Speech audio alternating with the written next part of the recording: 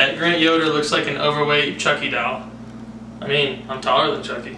I can't think. Did you get a dog driving car because you totaled your old one? Nick Viano, why do you look like the human version of a pug? I don't know. Just wondering, when does Austin Green's baby due? Zach Samuth talks like his tongue got stung by a bee.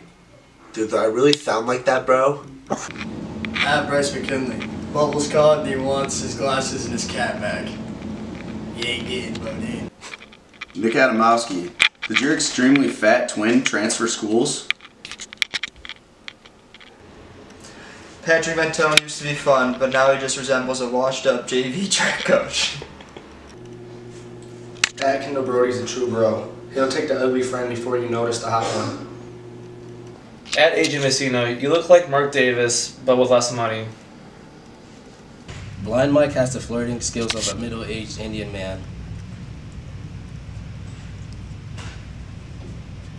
Ben Constant, how can someone be so masculine and so feminine at the same time? That's not nice. Mello looks like an illegitimate son of Biggie Smalls and a Wookiee. I don't even know what that is. Nick Adamowski and Nick Viano, which eye am I supposed to look at when you guys are drunk?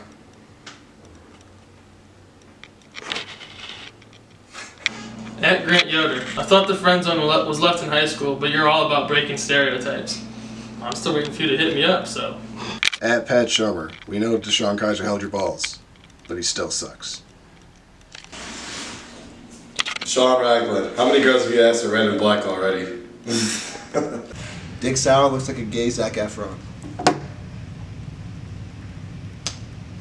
At Hunter Perkins, how was your shift being the inflatable guy at the car dealership today?